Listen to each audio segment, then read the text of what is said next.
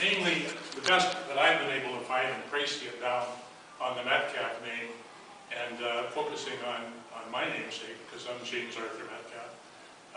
My namesake are my great-great-grandfather, some of your great-great-great-grandfather. I don't think there's any great-great-great-great. And what he did, and then I'll kind of take it through a little bit about my family, how that came down to my family, and then I'll be done. And my son Andrew is here, and Andrew has said, when I've talked too much, he'll go. So here we go. Nakalo has some history in the family name, and it surfaces a couple times, but it goes back to the Yorkshire, Northern England border with Scotland, and the definition, and it's sort of many definitions I've seen, but Nakalo is kind of a definition of rolling hills or moors and that kind of an environment. So that's why I call it the Nakalo Heritage. And I'm actually struggling to write a book on all of this, and this PowerPoint has helped me focus my thinking a lot. So I call it that. And a journey from Dentdale to Toronto and beyond. Dentdale is where and others, by the way, I feel like the student talking to the teachers, because Mary Jane probably knows 10 times about the Metcalfe family that I do.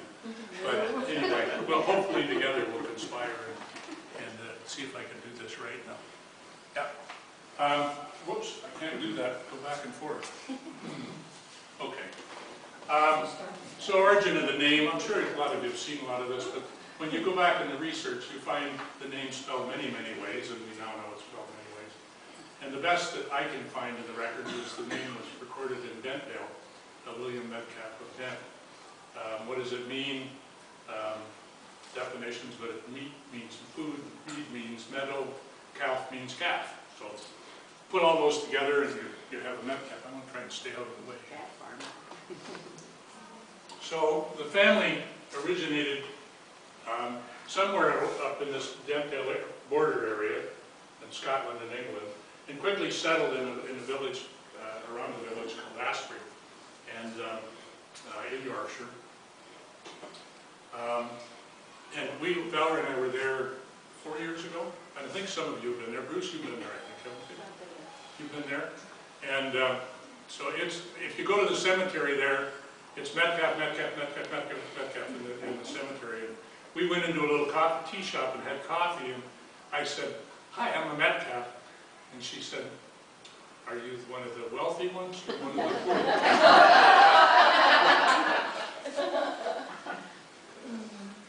There's a lot, and Earl got me going on this one on the family crest. And if you go online, there's probably 30 or 40 family crests that you'll find.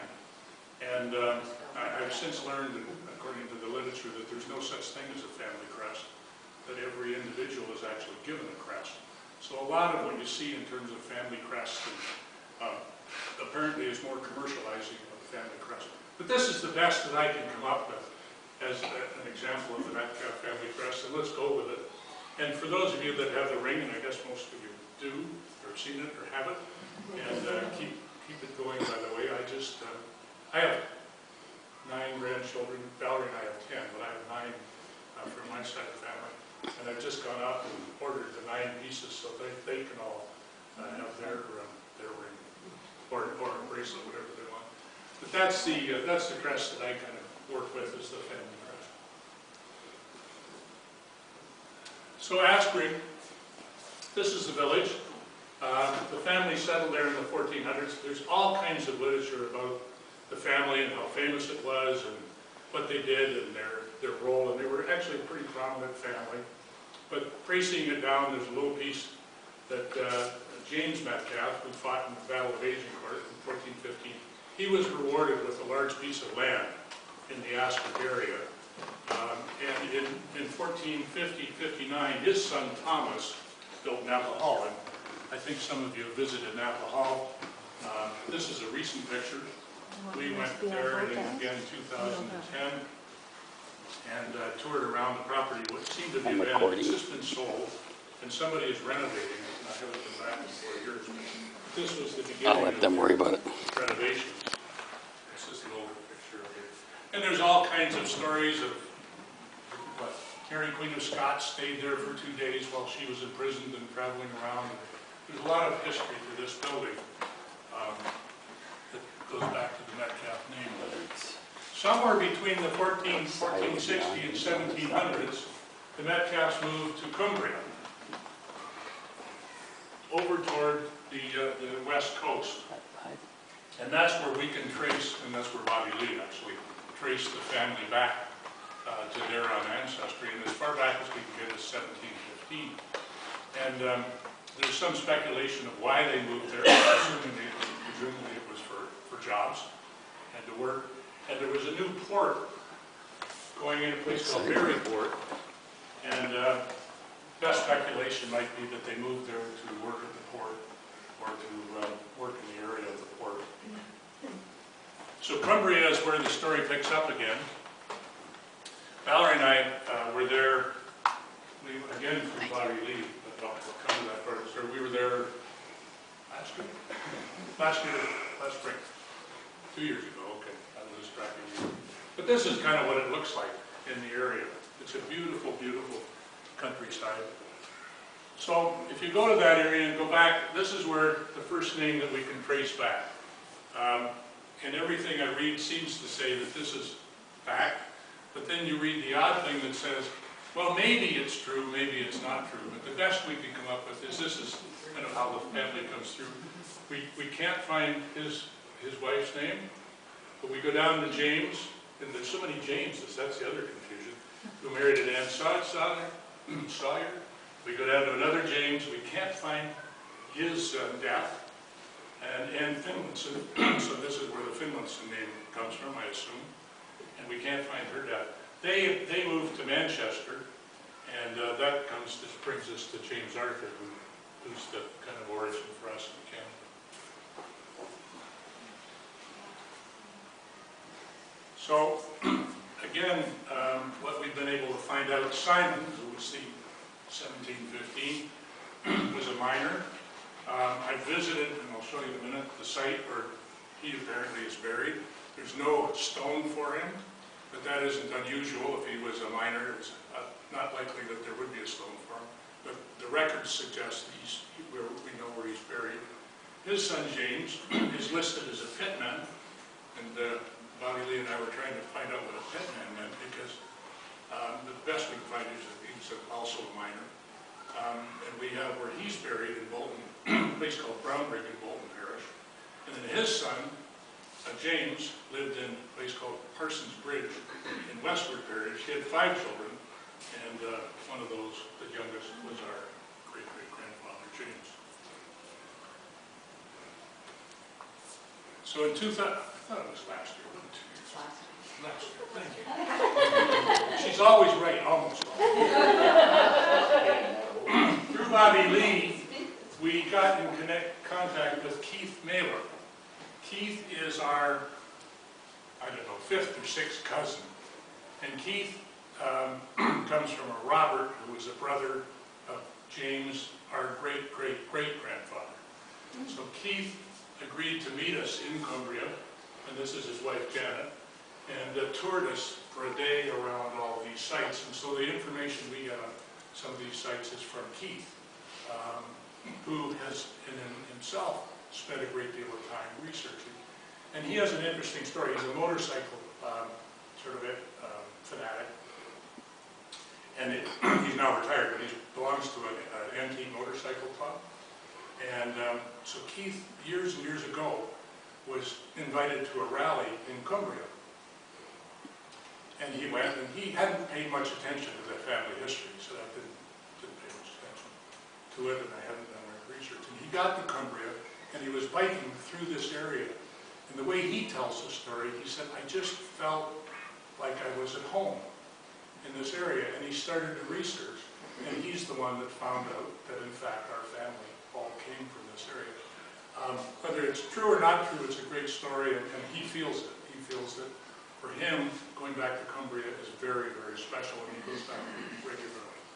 They're a lovely couple. We keep in touch in the email. So Brownbrig, which is, he's 75, and I'm a little younger than that, and we toured around and hiked around, and I couldn't keep up to it. He was up and over fences and over stone walls. Fantastic condition. But this was the countryside anywhere where they lived. We know that.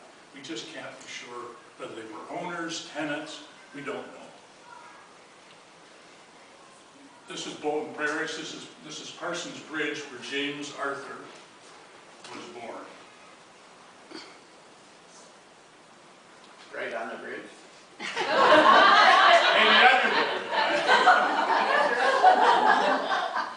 We visited the church in Bolton Parish where he was baptized and where his parents were married.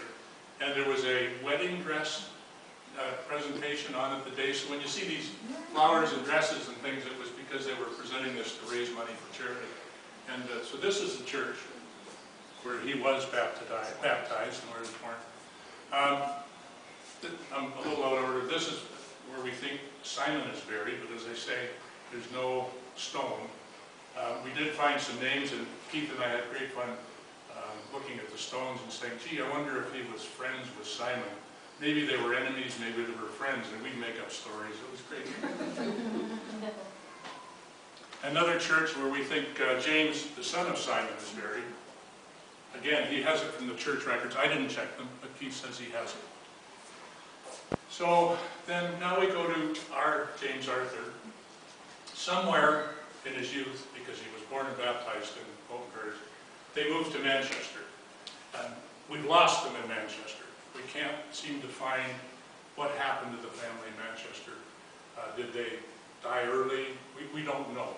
But we know he moved to Manchester according to the records. And he worked for his father, who in fact was a builder. James was a builder. He went to school there, he worked for his father in Manchester. And then from there, it brings us to Canada.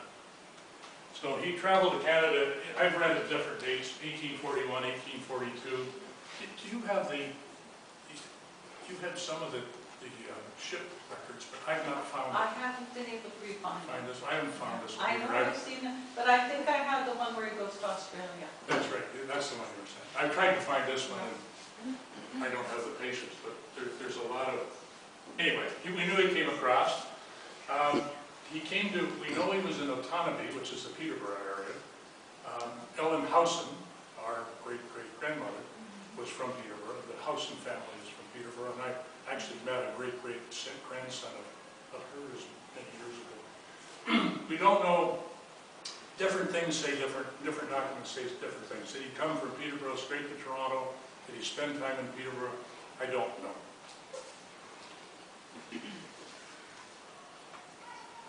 Whoops, push the button. So that's just, so he came to Toronto sometime between 1842 and 1849. And in 1849 there was a great fire in Toronto. And I'm sorry I'll be a little bit Toronto focused now because that's my home and that's where we live. But Toronto King Street, which is a downtown east-west street, was a main street at that time of the city's growth. And there was a great fire in Toronto in 1849. And because of that, there was also kind of a very strong economy in Toronto. So because of that, there was a building boom that was created, and he jumped right in, not their opportunist Metcalfe, and formed a company. I'm not sure you can all read this, but I'll just highlight it. He formed a company called Metcalfe, Wilson and Forbes. And Metcalfe, Wilson and Forbes became quite a prominent builder in Toronto. And this is a write-up about him. And they built Knox Presbyterian Church, Jennings Church, St. Lawrence Hall, which we'll have more pictures of in a moment, St. James Cathedral, the mental asylum. He built some of the buildings at the mental asylum. Trinity College, 7th Post Office, and the Normal School. These were buildings he did between 1847 and... But you can see the majority were after the fire, and the majority of these are on that King Street area. So it's kind of fun. This building is an old picture of the building that he built. This is the post office. This is one I took not too long ago.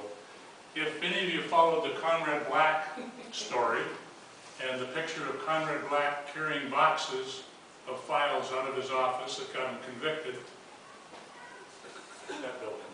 He was there, really. St. Lawrence Hall is fun. I didn't even really realize until I got going on all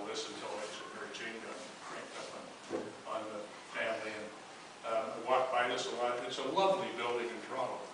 And if you read the history, you can see that, it's hard for you to see, but the pictures and drafts. St. Lawrence Hall, which he built, was really the center of Toronto.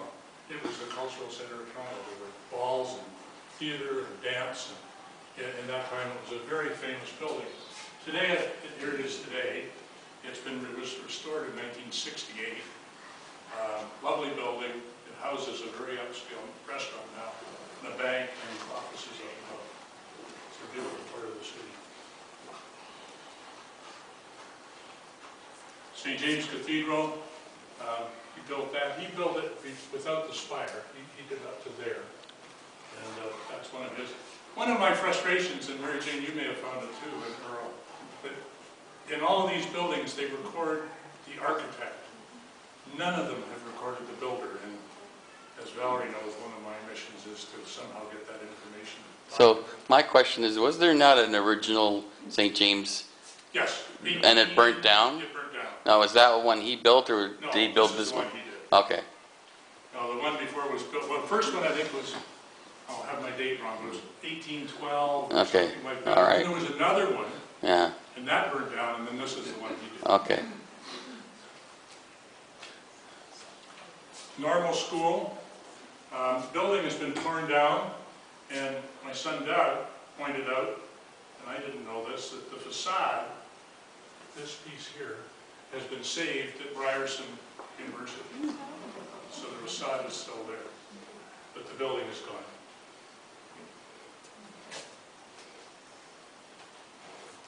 Trinity College, it's been turned down. What's the name of the park, Andrew? Trinity Bellwood Park. It's turned into a park now. There was some speculation in one document that this was the gate from his house. Well, it's not. It's a gate maybe it was from Trinity College, but not from the house. So James married Ellen Howson of Peterborough. Most of you have seen these pictures. They had two children, Agnes Ann, who lived only about a year and a half, and James Finlayson, our great-grandfather. The records suggest an adopted son named George, and he was born in 1854. We don't know much about him, but Earl remembers him. Don't you? Well, yes, we often wondered how George fitted in, Yeah. because he was older than our grandfather, but he lived with grandmother and grandfather all the time, but none of us could figure out where George really belonged. It's interesting how the family doesn't talk about these No. things. They don't tell you. So he was Yeah. part of this family. He was an adopted, the best I can find, he was an adopted son of James and Ellen. And in the census records, you see his in there in the census, and that's the best that we can track down. He was adopted by He was always around when we were kids. So we don't know much about him. What's the name Finlayson? Finlayson, remember back there was an Ann Finlayson Oh, okay. that was married to a James. That's where the name comes from. We don't know much about George. I'd like to know more about him. I put this in just because he was building on King Street a little bit before this, but it shows what life must have been like then. And the social life, obviously it's a very nice picture. It was King Street, Christmas in 1853. Earl was saying earlier about our grandfather picking up and moving to Essex for a bit with the family. Well, can you imagine James, Ellen, and young James Finlayson picking up, because in 1852, Metcalfe, Wilson Forbes went bankrupt. And we don't know why, other than they say they were overextended and went bankrupt. He picked up everybody, headed to the gold rush in Melbourne, Australia. If you've done some reading about what life was like in 1850, he didn't hop on Air Canada. It was a trek. How did he get to California? The train didn't exist. Maybe parts of it in the United States. He had to get to California, and he had to get from California to Melbourne on a sailing ship. There's no other way to do it. Amazing. He went to Melbourne, and as some of the literature says, he convinced the powers that be that he could redo what he had done in Toronto for them in Melbourne, and he did. And there's some great write-ups about a couple of his buildings, and openings, and James Metcalfe, the builder, and it's been fantastic stuff. Anyway, these are some of the things you involved in.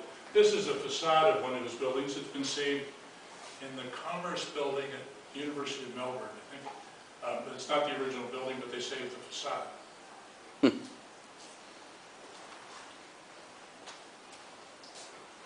Whoops, Jimmy, somehow it didn't, yeah, I want to ask you a question, but when he was down in Australia, that would be another place that would be really interesting to find out, because he fell in with a builder, I think it was Sir Robert Redburn or something like that. it was a sir that he got involved with. Yes, exactly, yeah.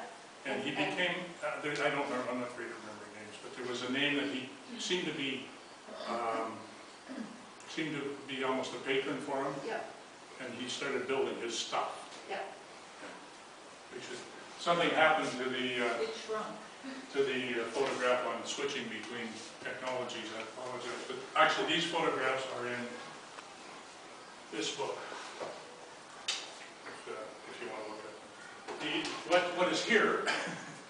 he returned from California around 1858, and there's various documents that refer to him as California Metcalfe. And it's rumored that when he came back, he was quite wealthy, and there's a story that's in several of the documents about how he invited all of his creditors to his home. Dinner party. And had a party and had the money that he owed them under their plate. And it's written in several places, so it's either repeated, the same story, or it's true, but it's written in several places. He purchased 200 acres on Yonge Street at Lawrence, if you know Toronto, Lawrence and Yonge in the northwest corner, and built, and this is where Nakolo comes back in, he built his estate, which he called Nakolo. And as I say, it's in this document. Is there still a Bedford Park Road? It's Bedford Park. There still is one. The Ellises who bought yeah. this house created Bedford Park. Because I went looking once it was between St. Clair and It's north, Lawrence. yeah, and I know there's a little It's park. north of Lawrence, it's north of Lawrence and west of Yonge. It's kind of there's a little dip in the road and there's a park on the right side.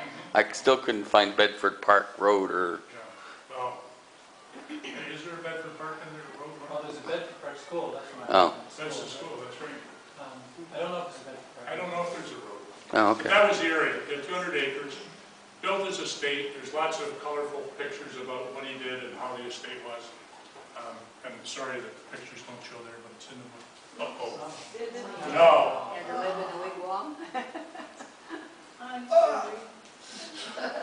Okay. This is my highlight. Oh, this is, Mary Jane has a picture that I've been looking for 2 years, and she has it, and God bless you, because it just made me almost cry when we found it. But I have another picture, which is going to be on the screen. I'm going to have to do it this way.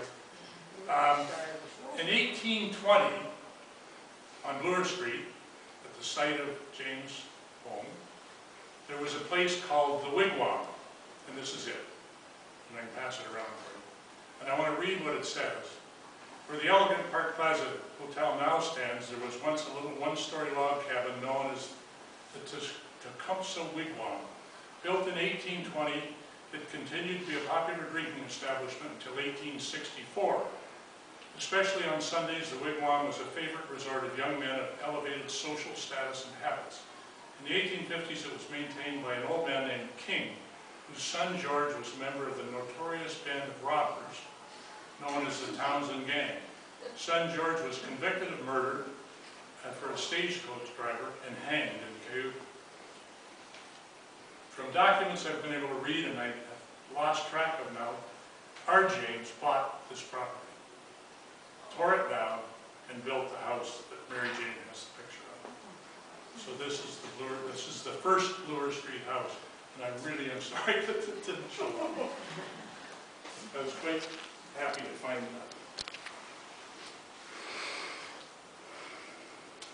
And just as evidence that it was there, this is an early map in the Valley Lee found for us. This is in 1890. I've got an earlier one, but the one I had in, it has Mrs. E. Metcalfe. That's where the house is. If you know Toronto, Avenue Road, Bloor. So that was the house. This house was owned by a fellow by the name of Nordheimer, who was a famous piano maker, Yeah. the Nordheimer family. That was their house, and I have a picture of that. And now, we have a picture. And I just put this up, and you can't read very well. That's Mrs. Metcalfe. There is an earlier one that says Mr. James Metcalfe, but this is the one I have. These streets, Prince Arthur and Lowther, he developed. He developed these streets, he put the lots in, and he started selling properties. But he moved to Bloor Street after there was a fire at Knocklow, and he moved to this address. Was that before he went into politics? That was before he went into politics. Okay. He may have been in before he was elected anyway. And these are the pictures I had, but now Mary Jane scooped me. This is the corner of Bloor and Avenue Road. That's the Nordheimer house here. This is Bloor looking west. And that was a house that I have a picture of on that street, but his must have been in there, was here or here somewhere. So now we have the house. So what do we got from the house? We know we have the window. Isabel has the window. I have this book, and I brought it, and it's here and it has a write-up of James, and it's an 1880 Who's Who book. It is 1880, so it's 134 years old, so if you look at it, please do it carefully. I've got his page mark. This is a chair that my father gave to, I guess, and gave to my brother, Jerry, our brother, Jerry, and that's a picture of that. Should take it on to Antiques Roadshow, Mike, to find out what it's worth. There's a table that my dad gave to me, and Dad actually rebuilt one of the spindles here that had fallen off. And he said it was from the Toronto house. And I was never sure because it looked very much like what you call a Jason Hayes design, which is a kind of a 1900 design. But Valerie and I were touring, I forget where, an older building, and they had a piece of furniture in it that had exactly the same design since we asked them. And they got out a book, and it was sort of 1860s design. So I'm convinced that it is in fact from the original house. Oops. Now, Earl, whoops, I wanted to say something. Is there more? And Earl this morning showed that there's more, because you've got some of our grandfather's artifacts that you brought them today. I don't know if there's other pieces around in the family, but if there are, it would be great to get pictures. What about the pier glass that was,